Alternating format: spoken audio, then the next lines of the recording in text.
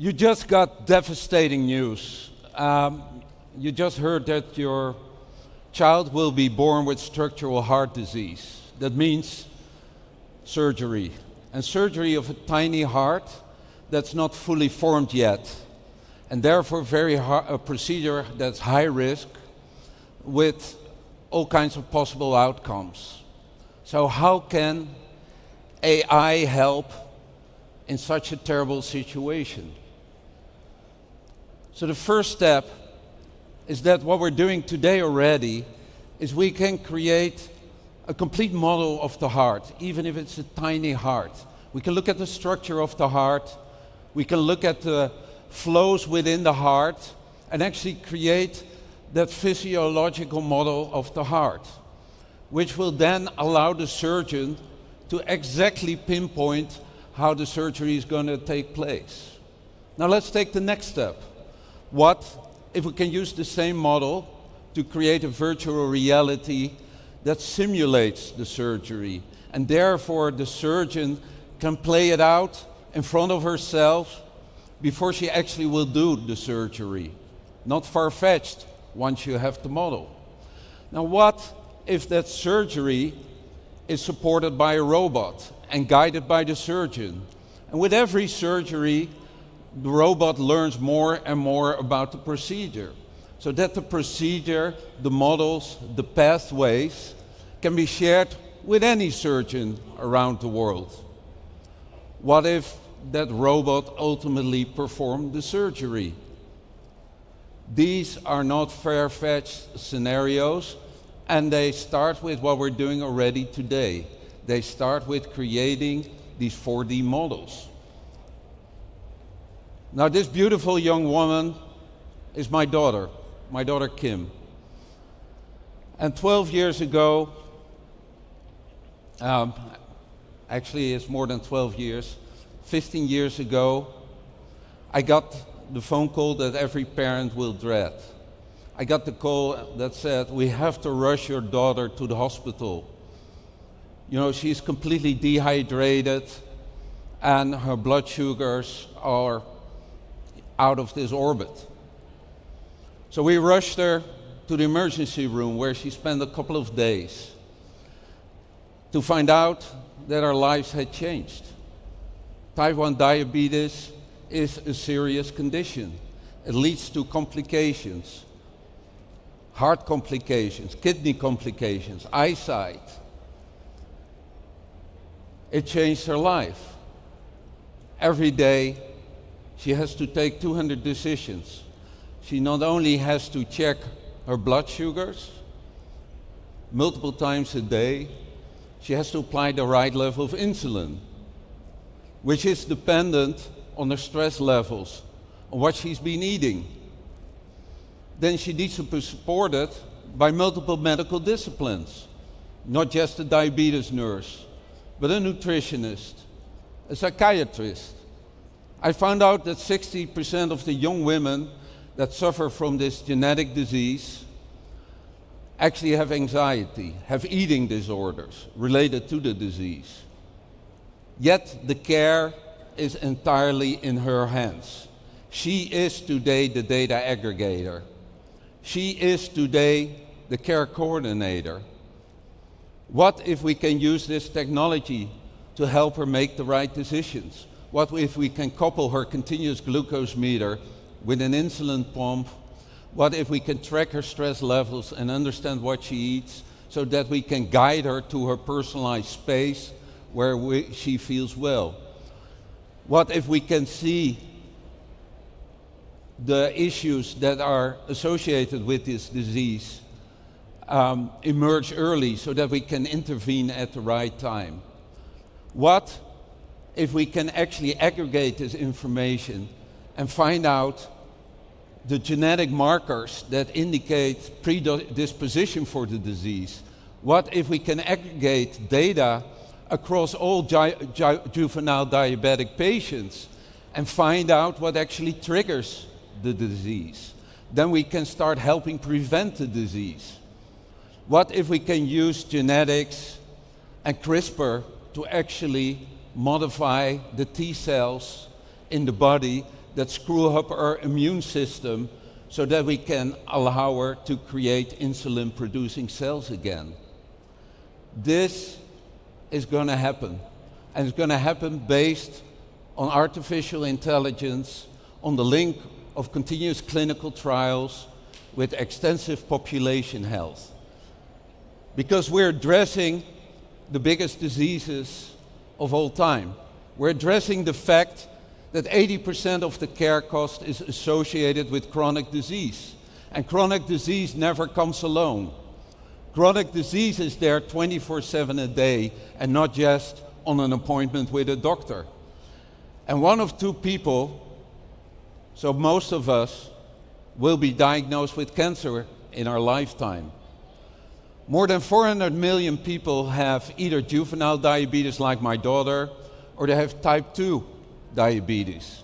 And every year 1.5 million people will die of diabetes each year. So we have an issue in our healthcare system. We have an issue that we can solve. We have to switch the system towards being continuous, to becoming preventative, to becoming personal and precise.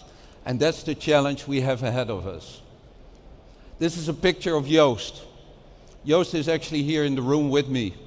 Joost is on my team. He was diagnosed with Crohn's disease. He spent multiple months of his life in the hospital. He spent more than a year, getting to a state where he could go back to work. But he's still at high risk. He's still at high risk of developing colon cancer, because this is an immune disease that actually affects inflammation of the bowels. It's the same pattern as type 1 diabetes. He has been genetically disposed to the disease, but something triggered it. So now we can check if his son has the same genetic makeup so that we can help prevent onset of the disease. We can start looking at data like Joost's clinical data, compare it, and start finding the patterns and the trends that may prevent the disease and ultimately cure the disease. So what we're doing here is essentially creating a full model of you, a digital twin. But not just a digital twin of who you are now. It's essentially the movie of your life. It's where you're coming from. So actually, not you, but even your parents and your grandparents, which we can read from your genome. The diseases and the medical events you had during your life, which we can read from images and from tests. And what if we combine all of that information? And we combine it with behavioral information, because we all know that behavior is a bigger indicator of health than anything else.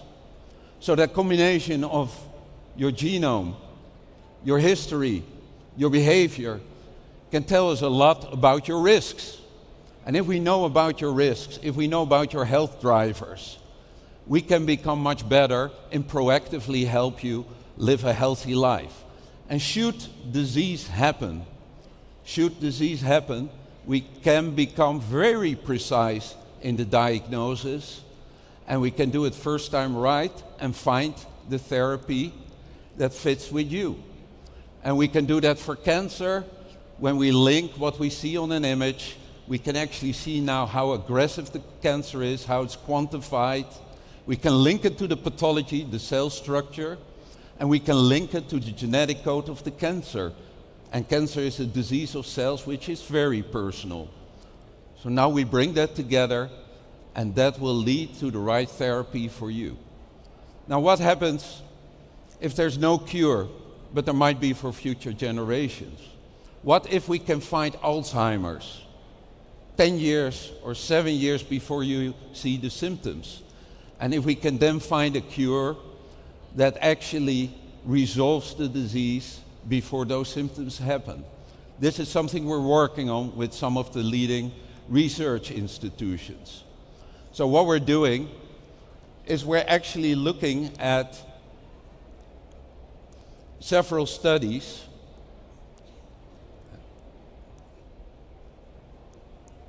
Yeah, here we go. So what we're doing several brain MRs in a row. And from these brain MRs, we quantify the brain. And we look at atrophy. And here's something I learned. All our brains are shrinking. But are they shrinking more than normal? So you cannot see it on an image. Even the best radiologist in the world will not be able to see this. But now we can quantify it, we can compare it to normal, and we see brain atrophy that's larger than normal. First indicator. Then we start looking for tiny little specks, I would say pixels that the human eye cannot see. These may be the first indications of plaque. Now, if we combine those two, you have a high probability of developing Alzheimer's, way before you see the symptoms of the disease. Now, there is some research ongoing that can only address the disease before you get the symptoms. So now we can see that you get those symptoms, and we can start looking at the right interventions and finding the right treatment ahead of time. So care is becoming personal, is becoming proactive, and it will allow us to intervene way before you start to suffer. It becomes even more interesting if we aggregate this, if we look at all the causes of Alzheimer's, all the causes of dementia, and we start looking at those brains. We create the model of the brain, and not just, again, the structure, which we can do in an MR, but also the electrical flows in the brain, for instance, with an EEG. And we merge those modalities to create that model of the brain. We start comparing the brain with millions of other brains, literally connecting brains. And then we start seeing things that will help us also to find the cures for neural disease and intervene early. What if you're elderly and you still want to enjoy life to the fullest? The older you get, the higher the probability for multiple morbidities, chronic diseases. But you still feel alive, and you're not ready to leave life yet. So you get the flow. We started from the tiniest little baby to a young woman, my daughter, to a guy in his late 30s, to an elderly person, and now an elderly person that still wants to enjoy life. So what you see her wearing is a lifeline pendant.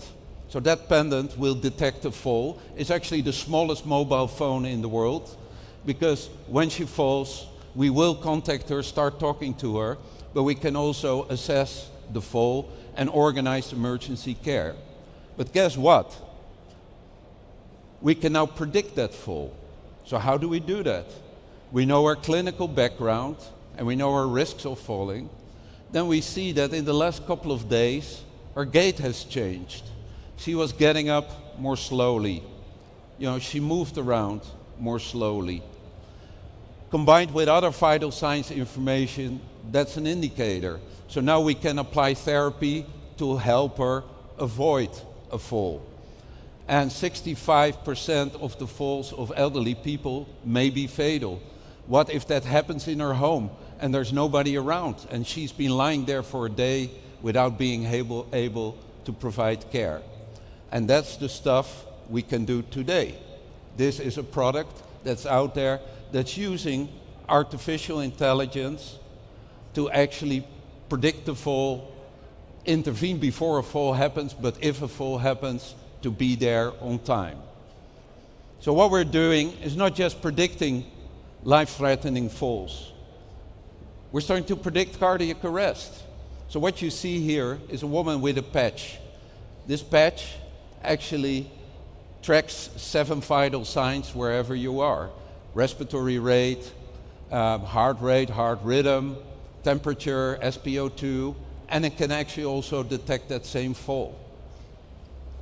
So what we start seeing is subtle changes in vital signs in the context of your profile that may indicate cardiac arrest, So these changes happen 48 hours before the actual cardiac arrest happens. So we have a 48 window to intervene.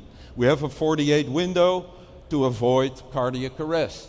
We do this for sepsis. We do this for other potentially acute, life-threatening situations. And you see a patch here. What we're going to do next is actually what we call our health dot, which is a tiny little chip that we attach to your skin that will do the same, very non-intrusive, always there, 24/7. So where is this all leading? So I talked about the digital twin that will be critical to have that deep understanding of you, that deep understanding of where you're coming from and where you may be going and how we can help you on the path to where you want to go. But we're also looking at what we call ambient intelligence. What if these devices become integrated into the environment? We're already having patient monitors that know who you are, why you're in the hospital, and that automatically configure to you. These monitors are connected to the ceiling in the intensive care unit so that we can create an environment that you're watching that can soothe you when you have a risk of trauma, that can create an environment that can cheer you up when needed, or that can stimulate it when needed, that knows that when the nurse comes in, that the information on the screen changes from something that she can use in the way she deals with you. That's embedded, integrated into the environment. It's context aware, it's highly personal, and most importantly, it starts predicting. And let me give you an example here. If you undergo radiation for cancer treatment, you have to lie very still because otherwise the beam will hit the wrong spot. Now it's very hard to lie still even when you're sedated. What if we use artificial intelligence to predict where the beam will hit once it hit it? So you can adjust the beam to be extremely precise in hitting the cancer in the right spot. That's where we use artificial intelligence. That's what I call adaptive, anticipatory, and then the way we will integrate and converse with these devices will be increasingly natural. Voice, touch. So we're developing an ultrasound that reacts to your touch and that can optimize the way we take an image. So all of this will really enable us to create healthcare that's different than today, always on, allowing a longer and healthier lives in a new system. That's proactive instead of reactive, that's precise and highly personalized. That's always on, like your chronic disease. That's holistic and coordinated among the specialists that can sit anywhere around the world, and it's everyday based on actionable insights of these terabytes of data that you will carry with you one day. And it will allow us to give my daughter a better life, to give Joost and his son a better life, and to help all of us, live the lives we earn to live. Thank you.